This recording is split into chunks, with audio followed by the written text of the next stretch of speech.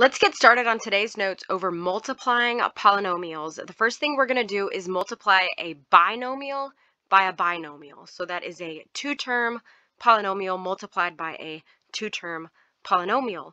And we're going to use this acronym called FOIL. Okay, and each one of those letters stands for something that helps us remember what to do. Whenever you're multiplying, you want to make sure that every term in this first binomial gets multiplied by every term in this binomial. This acronym FOIL helps us to remember that. I really like to use FOIL and push it because when you get really good at using FOIL, you can start to combine the two terms in the middle. Typically is what you do, not all the time. Combine those two terms in the middle in your head, right, using mental math. So what you're going to do in this first example up here, F stands for the first terms. You're going to multiply this 3x in this first term by this 2x in the second term. So when I talk about first terms, we read from left to right. I'm talking about the first term in this binomial and the first term in this binomial as if we're reading from left to right. The second letter is 0. That stands for, not zero, O, not letter, not numbers, letters. O, we're talking about outer terms. So now I'm going to multiply this 3x by this 1. Okay, so the outer terms on the outside, 3x times 1, right? And so now I've multiplied 3x times 2x and 3x times 1, right? I've multiplied it by every term in that second binomial. And then we get to the letter I. I stands for inner terms. I'm now going to start with that second term in this first binomial, -5, right? Sign in front goes with the number. -5 times 2x. L stands for last terms, as if I'm reading from left to right. I'm going to multiply this -5 times +1. And when we do that, when we multiply all of those together, this is when we multiplied the first term, 6x squared. That's when we multiplied the outer terms.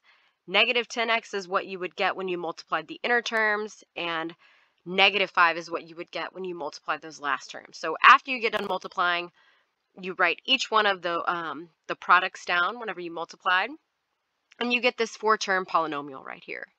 And what we're going to do in this case is combine like terms if we have any like terms, which we do, and I've circled those. +3x and -10x combine to -7x. When we multiply these two binomials to get together, we get this trinomial, 6x squared minus 7x minus 5. So let's do these examples. In example number 1, I'm going to use FOIL, and I'm going to multiply the first terms together, x times x, and I get x squared.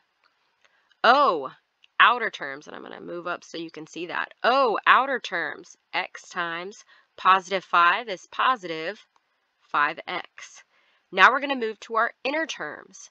-3 times x is -3x, and -3 times 5 is -15. And now we're going to combine like terms. 5x and -3x are like terms, and they combine to make 2x. So x squared plus 2x minus 15 is our product. In example number 2, I'm going to FOIL this. Multiplying those first terms together, 3x times 5x, numbers then variables, we get 15x squared. Now I'm going to multiply those outer terms. 3x times -9 is -27x. Let's move on to our inner terms. And when I move on to that second term in that first binomial, I put my arrows on the bottom, and that's just something that I do. So 7 times 5x is +35x. And now those last terms, 7 times -9 is -63.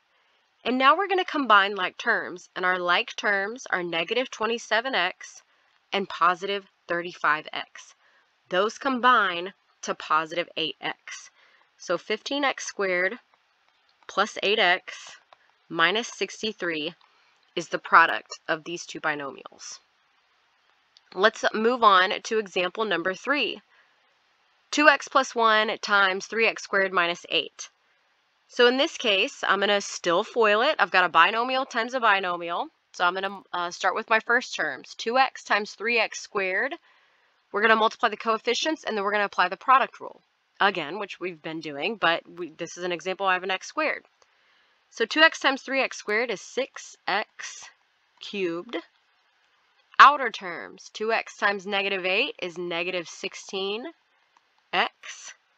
Inner terms, 1 times 3x squared is positive 3x squared, so plus 3x squared.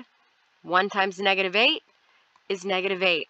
And in this case, I actually don't have any terms that are alike, so I can't combine like terms, but I am going to write it in standard form. So 6x cubed. Next term would be 3x squared, so plus 3x squared minus 16x, and then my constant, minus 8. Let's move on to multiplying a binomial times a trinomial. So again, you want to make sure when you're multiplying polynomials that each term in every polynomial gets multiplied together, right? So in this case, I really like to sometimes use the box method, which I do.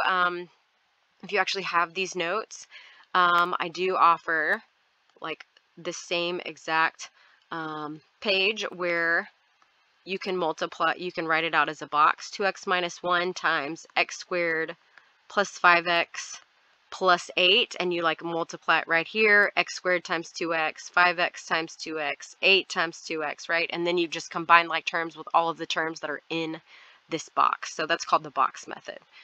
But that really helps if you're like multiplying polynomials and you're finding that you're getting everything wrong. That is usually helps a lot in those situations. But I'm still going to use FOIL, but it's not really like FOIL. It's like FOIL, right? So I've got more terms here, so I'm not just going to be doing first, outside, inside, last. I'm just going to make sure that I multiply this 2x times x squared, then times 5x, then times 8. So 2x times x squared is 2x cubed. 2x times 5x is positive 10x squared. 2x times 8 is positive 16x. So I've now multiplied this first term and this first binomial times every term in that trinomial. Now what I'm going to do is move on to -1, and I'm going to multiply -1 times every term in the second polynomial, the trinomial. So -1 times x squared is negative x squared. -1 times 5x is negative 5x. -1 times 8 is negative 8. And now I'm going to combine like terms. So in this case, I'm going to write it in standard form. So I'm starting with the highest exponent, 2x cubed. And then I'm going to move on to the x squared, which would be 10x squared and negative x squared combines to make positive 9x squared. Now we're going to move on to the x's. 16x minus 5x combine to make positive 11x. And then my constant, which I don't combine it with anything, is just -8. So -8. And that's how you would multiply this binomial times a trinomial. And now we're going to move on to expanding the power of a binomial. So some binomial expansion. And actually, here's the notes. I'm going to pass those. That's the box method. So, and I'll show you this really quickly if you've decided this way. The same exact problem, 3x minus 5 times 2x plus 1, 3x minus 5 times 2x plus 1. What I'm going to do is multiply 3x times 2x, and I would write that in the box like where they meet, kind of like an Excel spreadsheet, right? So 3x times 2x is going to be 6x squared. I'm going to do the same thing here. 2x times -5 is negative 10x. 3x times 1 is 3x. And then -5 times 1 is -5. And then at this point, you're going to combine like terms. So 6x squared, I wouldn't combine it with anything. And then I've got 3x and negative 10x, which are diagonals. And a lot of times that's the case in these types of problems. Your diagonals are your like terms, so it makes it really nice and simple. So when I combine those, I get negative 7x, and then negative 5 is a constant that I'm not going to combine with anything, so negative 5. So there's your other way that you can multiply your binomials and your trinomials, and it typically is kind of like fewer mistakes are made from a lot of students, just in my experience. So moving on to expanding a power of a binomial. So in this example right here, it says a plus b cubed. Well, that means a plus b times a plus b times a plus b. So in this case, what I'm going to do is I'm going to FOIL these first two binomials, and I'm going to get a trinomial. So I'm going to FOIL this, and I'm going to get a times a, which is a squared, a times b, which is positive ab, b times a, which is positive ab, if I'm writing in alpha order, right? Commutative property, b times a is the same thing as a times b. And then b times b is b squared. And in this case, I get this polynomial right here, but I can combine these like terms. ab plus ab is 2ab plus b squared. So now I have this trinomial times this binomial, and I can FOIL it, or like FOIL is what I like to say, right? So I'm just making sure every term gets multiplied by every term, right? So in this case, let's go ahead and do this. A times a squared is a cubed. A times 2ab is positive 2a squared b. And then a times b squared is plus ab squared. And now let's move on to b. b times a squared is plus a squared b. b times 2ab is plus 2ab squared. b times b squared is plus b cubed. And then at this point, we're just going to combine like terms. So again, when we're writing in standard form, alpha order, highest exponent first, that's right here, a cubed. So now we're looking for any term that has an a squared in it. And this one does. 2a squared b can be combined with 1a squared b to make positive 3a squared b. Then I can move on to a to the first power. That's this term right here. ab squared can be combined with 2ab squared, which is plus 3ab squared. And then my last term, which I'm not going to combine with anything, is b cubed. And we've basically, what we've done is we've expanded this binomial, okay, by the power of 3. And it took a lot, right? We had to multiply the first set of binomials, we got a trinomial. Then we multiplied the trinomial times a binomial. We can actually use Pascal's triangle and the binomial theorem to expand a binomial. Each number in Pascal's triangle is the sum of the two numbers diagonally above it. All of the outside numbers are 1. So if you have this particular set of notes, you actually have Pascal's triangle right here, and I'm going to go through it really quickly. Pascal's triangle looks like this, and you have all of these rows, right? So here's this row, this row, this row, this row. Okay, so we're actually going to call this top row, row 0, and we start with the number 1, okay? And then in row 1, we're going to, I said row 1 and I wrote row 2. Row 1 right here is, we've got 2 more 1s, right? Starting in row 2, we have 1s on the outside, but then this number right here is the sum of the 2 numbers above it. So 1 plus 1 is 2. Moving on to row 3, you have 1s on the outside. 1 plus 2 is 3. 2 plus 1 is 3. When you get to row 4, 1s are on the outside. 1 plus 3 is 4. 3 plus 3 is 6. 3 plus 1 is 4.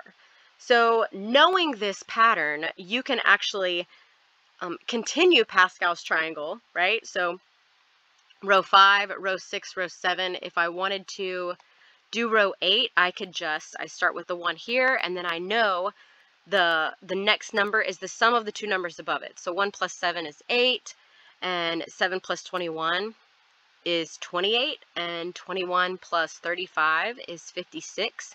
35 plus 35 is 70. 35 plus 21 is 56, and you can start seeing a pattern here. 21 plus 7 is 28. 7 plus 1 is 8, and then I have a 1 on the outside. So you could actually continue Pascal's triangle, and it will just go on and on and on and on. But that's Pascal's triangle, and what we can do is we can use Pascal's triangle to expand a binomial. And I'm really going to show you how to do this because it can be really confusing. There's a lot that goes into it, a lot. So binomial expansion, the coefficients from the product in the example above, right here, I'm going to point these out. The coefficients, so this being a 1, a 3, and a 1. And remember, this was a plus b to the power of 3. A plus b to the power of 3. If I look, the power of 3, the coefficients are going to be 1, 3, 3, and 1. That's what the coefficients are going to be. And that's actually row 3 in Pascal's triangle. 1, 3, 3, and 1. So what is going to happen is whenever you have, for example, in number 5 is an exponent of a 5, x minus y to the power of 5. I'm going to look at row 5 in Pascal's triangle, and I'm going to see what the coefficients of the product are going to be whenever I expand this binomial. So instead of doing x times y times x times y, and then that product times x times y, and then that product times x times y, and then that product times x times y, I'm actually going to use binomial expansion. And I'm going to show you how to do this. It can be very tricky. So what I want you to do right now is, I have Pascal's triangle up here, so we can actually use this, but we're mainly looking at row 5, all of the numbers that I've underlined. Okay, so what you're going to do is it's a binomial. That first term is x, and I like to write it out like this. That second term is negative y. Here's what you're going to do. This equals, I start with my first coefficient, which is 1, and then that first term right here, I'm going to put it in parentheses, times x to the power of the highest exponent. That second term is times negative y, not y, negative y to the lowest exponent, which would be 0.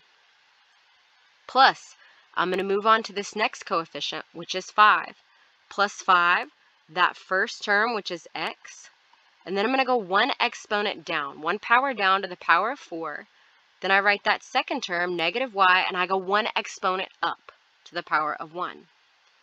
And we're just going to keep doing this. Plus, that next exponent, which is a 10, we're going to write x. And we're going to go one exponent down, which is 3, and then negative y, one exponent up, which is 2.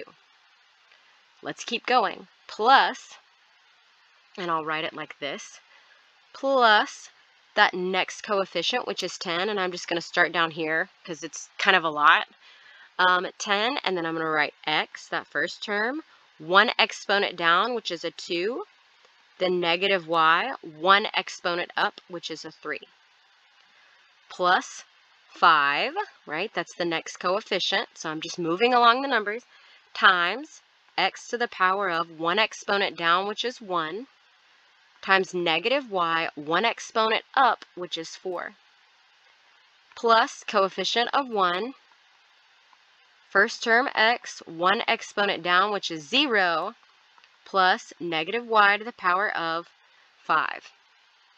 So then, using what we know about numbers in general, is that anything to the power of 0 is 1, right? So I can cross off that right there, because if I multiply by 1, it's just the identity property, where I'm going to get the same thing. So I can cross off those x to the power of 0. And then I'm going to look at each single term at a time. This first term, 1x to the 5th, is just x to the 5th. This second term, I've got a 5. I've got x to the 4th. And then right here, I have negative y to the 1st. That means 5 times x to the 4th times negative, and let's just do this, negative 1y. What am I going to get? I'm going to get negative 5 x to the 4th y. Let's move on to the third term. 10 times x cubed times negative y squared. Negative y squared is negative y times negative y. I get positive y squared.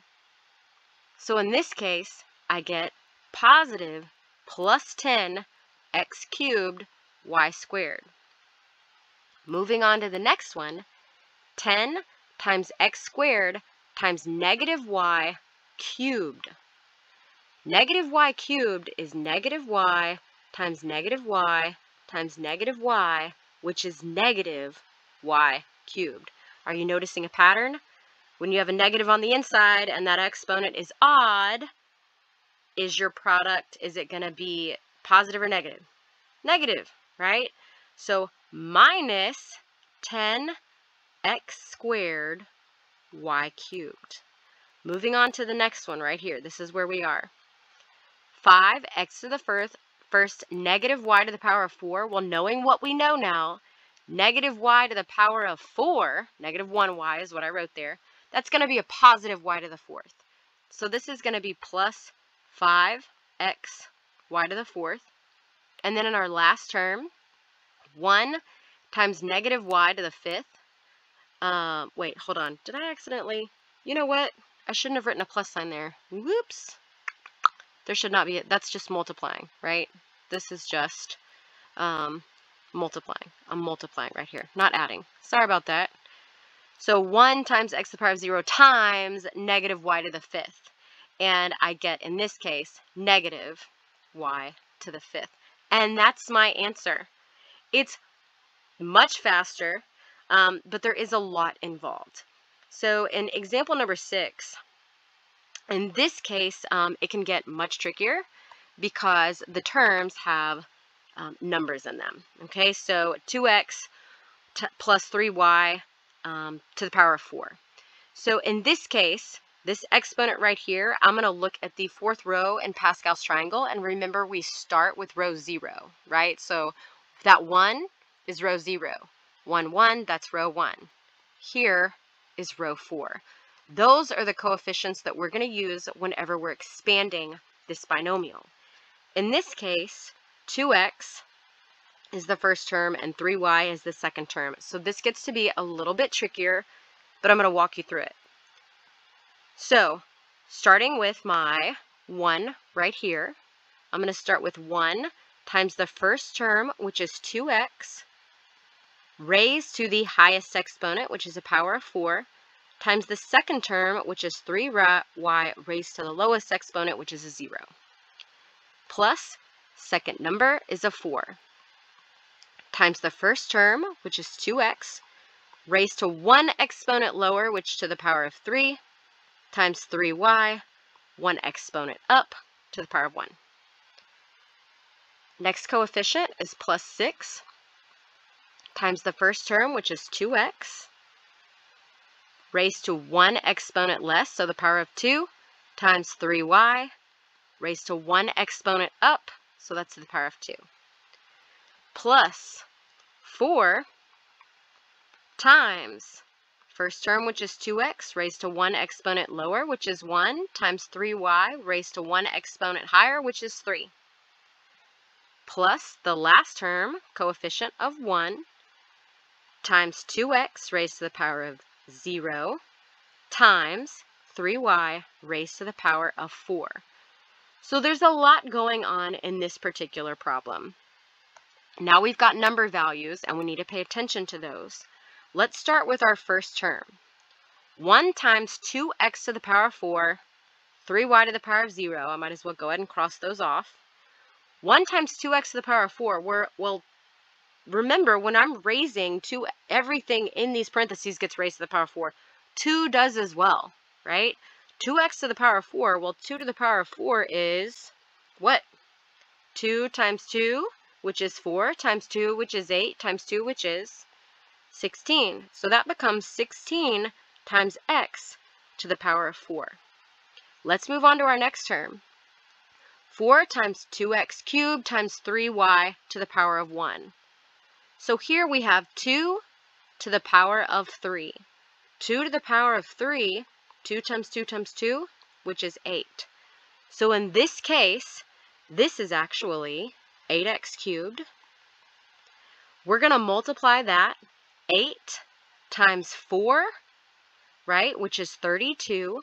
32 times 3, right? 3 to the power of 1 is just 3y. So I'm multiplying all those numbers together, right? So 4 times 8 is 32, times 3 is 96, plus 96. Then I've got x cubed, y. Don't forget your variables. Let's move on to the next term. You see why it gets kind of crazy? 6 times 2x cubed, well, this right here. 2 to the power of 2 is 4, x squared.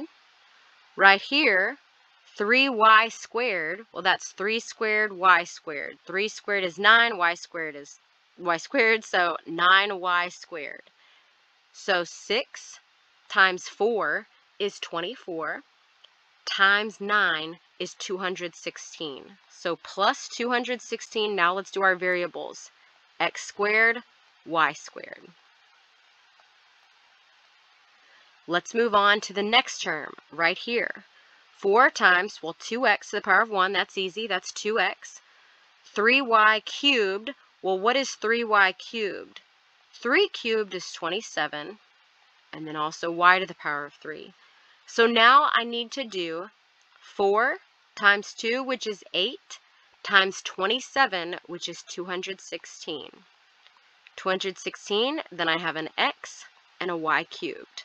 Let's move on to our last term, right here. 1 times, well, we've already crossed that 2x to the power of 0, because we know anything to the power of 0 is 1. 1 times 3y to the 4th. Well, 3 to the power of 4, 3 times 3 times 3 times 3 is 81. So I've got 81 y to the 4th plus 81, whoa, goodness gracious.